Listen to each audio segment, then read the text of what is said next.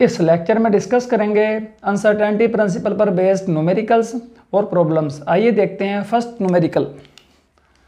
If uncertainty in position is 0.1 nanometre then calculate uncertainty in velocity of electron. इस problem में ये कहा गया है कि इलेक्ट्रॉन के लिए पोजीशन में अनसर्टेनिटी इतनी है 0.1 नैनोमीटर, तो इस इलेक्ट्रॉन की वेलोसिटी में अनसर्टेनिटी कितनी होगी। देखते हैं सॉल्यूशन। तो यहाँ पर ये गिवन है del x equals to 0.1 nanometre. ये पोजीशन में अनसर्टेनिटी है। नैनोमीटर को हम मीटर में कन्वर्ट कर सकते हैं। कितना आ जाएगा ये 0.1 नैनो होता है 10⁻⁻9 मीटर, या फिर इसको लिख सकते हैं 0.1 यानी कि 10⁻⁻10 मीटर। इतनी अनसर्टेनिटी पोजीशन में है और यहाँ पर पूछा गया है वेलोसिटी में अनसर्टेनिटी।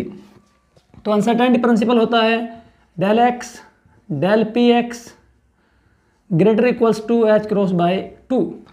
अब यहाँ पर ये होता है मोमेंटम, तो इसको लिख सकते हैं डेल एक्स एम, और यहाँ पर हो जाएगा ये del we x equals to H cross bye 2। इन दोनों का प्रोडक्ट या तो बड़ा होता है या बराबर, तो हमने मिनिमम के लिए इक्वल ले लिया, इक्वलिटी। अब यहाँ पर हमको वेलोसिटी में अनसर्टेनिटी कैलकुलेट करना है और डेल एक्स हमको पता है, तो अब इसको लिख सकते हैं del we equals to H cross over, यहाँ पर कितना आ जाएगा डेल एक्स एम इंटू 2। अब हमारे पास में सभी वैल्यूज़ हैं। मास ऑफ इलेक्ट्रॉन होता है एम ई, कितना होता है 9.1 इंटू 10⁻⁻31 kg। सभी डेटा गिवन है, तो कितना आ जाएगा ये del we equals to H cross की वैल्यू होती है 1.054 इंटू 10⁻⁻34 ओवर। यहाँ पर डेल एक्स की वैल्यू कितनी है 10⁻⁻10। एम की वैल्यू हमारे पास में ये रही 9.1 इंटू 10⁻⁻31 इंटू, और क्या है यहाँ पर देखें इंटू कितना है ये 2 है। जैसे ही आप इसको सिंप्लीफाई करेंगे तो ये अनसर्टेनिटी इन वेलोसिटी आ जाएगी मीटर पर सेकंड में, बिकॉज हमने यहाँ पर सभी एसआई यूनिट का यूज़ किया है। इसको सिंप्लीफाई कर लेना। अगर आपको ये रिजल्ट ठीक से नहीं आता है तो आप कमेंट सेक्शन में कमेंट कर सकते हैं, मैं इसका रिजल्ट कमेंट में डिस्प्ले कर दूंगा। देखते हैं next problem. If the time period of pulse is 0.25 microsecond in radar then calculate uncertainty energy of photon. इसमें ये कहा गया है एक रडार है जिससे फोटोन निकल रहे हैं और उस फोटोन के लिए जो टाइम पल्स है वो कितना है 0.25 माइक्रोसेकेंड है। तो इस फोटोन की एनर्जी में अनसर्टेनिटी कितना होगा। दैट मीन्स यहाँ पर ये टाइम की अनसर्टेनिटी इक्वल मान सकते हैं। हालांकि ये टाइम क्या है पल्स का टाइम पीरियड है और पल्स का टाइम पीरियड इक्वल होना चाहिए अनसर्टेनिटी के। तो देखते हैं सेकंड का सॉल्यूशन। यहाँ पर ये del T equals to 0.25 microsecond.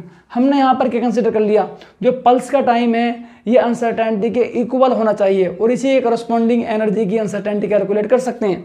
अभी माइक्रोसेकेंड में है, हम चाहें तो इसको सेकेंड में कर सकते हैं। कितना आ जाएगा ये 0.25 इंटू 10⁻⁻6 सेकेंड।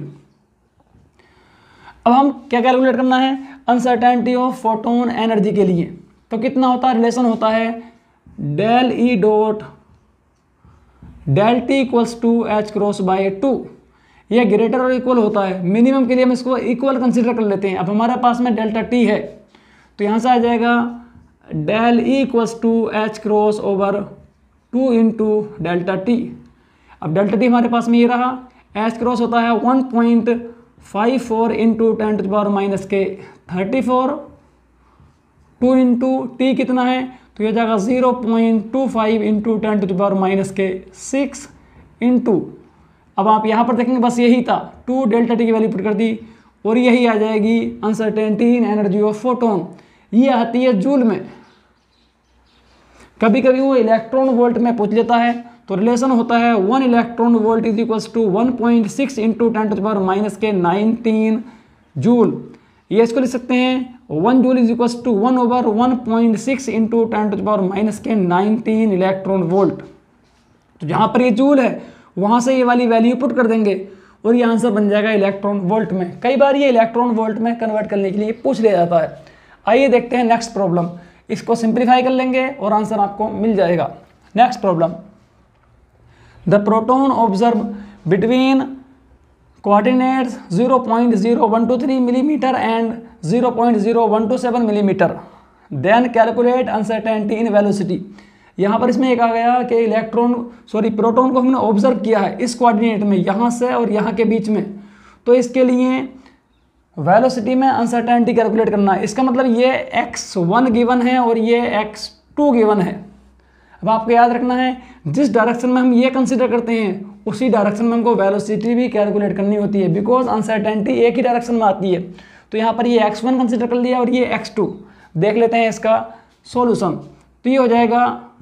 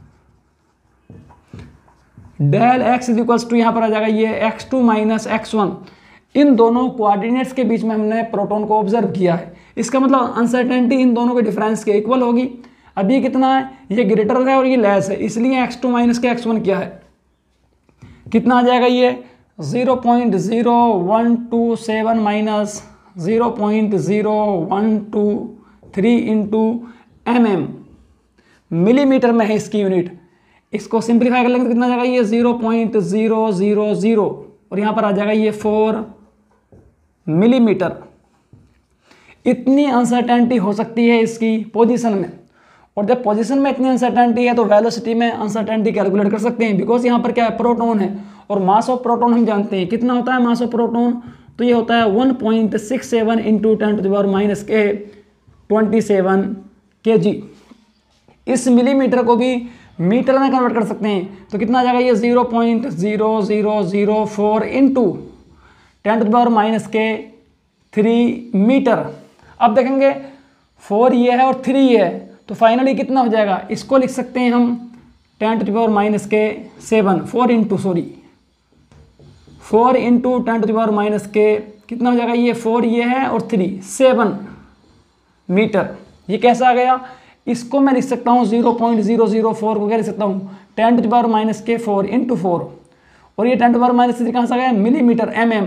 इस तरीके से हमारे पास में ये कितना आ गया, ये आ गया डेल एक्स, ये वाली वैल्यू।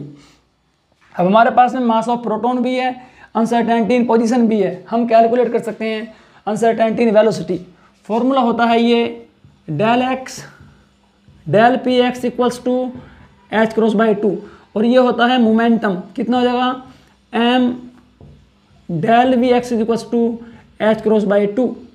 हमें चाहिए वेलोसिटी में अनसर्टेनिटी तो कितना हो जाएगा, ये del we x equals to H cross by 2m, ये आ जाएगा डेल एक्स। कुछ नहीं किया है, इसको और इसको इधर लेकर चले गए। अब हमारे पास में सभी वैल्यूज गिवन है, एच क्रॉस होता है 1.054 into 10⁻⁻34 to mass of proton हमारे पास में ये रहा 1.67 इंटू 10⁻⁻27। साथ में क्या है और क्या रहा, एक्स अनसर्टेनिटी रही कितनी आ जाएगा ये 4 इंटू 10⁻⁻7। जैसे इसको सिंप्लीफाई कर लेंगे तो आंसर आएगा मीटर पर सेकंड में, बिकॉज हमने यहाँ पर ऐसा यूनिट यूज़ की है। इसको आप सिंप्लीफाई कर लेंगे, कैलकुलेट कर लेंगे। अगर आपको रिजल्ट मैच नहीं करता है तो आप कमेंट सेक्शन में कमेंट कर सकते हैं। आइए देखते हैं नेक्स्ट प्रॉब्लम।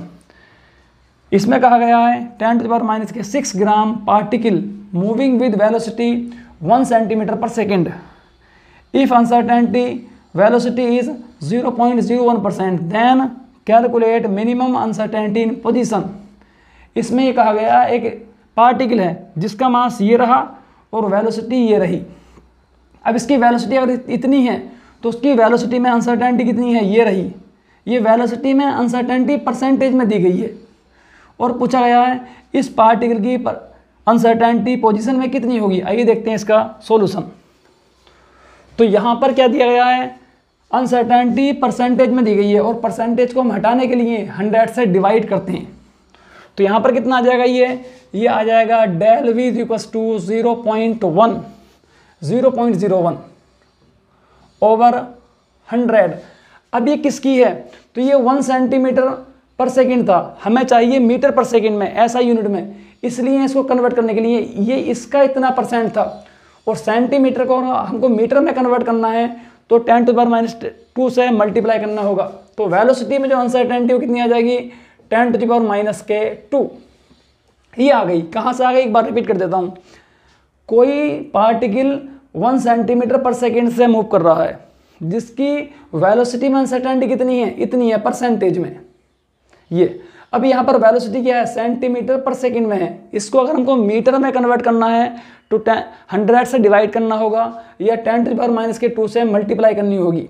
तो हमने देखेंगे यहाँ पर परसेंटेज को हटाने के लिए 100 से डिवाइड कर दिया इंटू 1, इसका 1% है और ये किस में है, सेंटीमीटर पर सेकंड में है, तो इसको हमने मीटर में कर लिया 10⁻⁻2 मीटर पर सेकंड।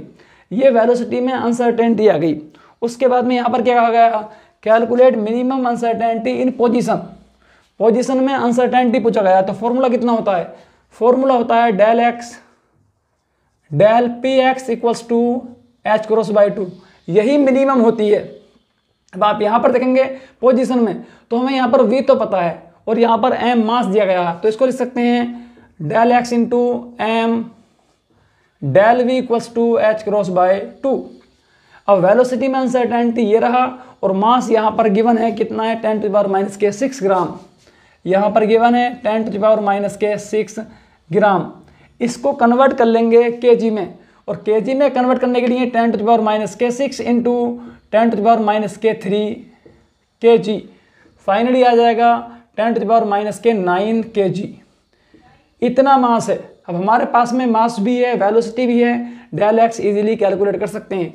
तो कितना आ जाएगा ये, del x is equals to H cross over 2m del we. H cross की वैल्यू होती है 1.054 इंटू 10⁻⁻34, 2 एज इट इज। मास यहाँ पर रहा 10⁻�9 और डेल भी हमारे पास में ये रहा।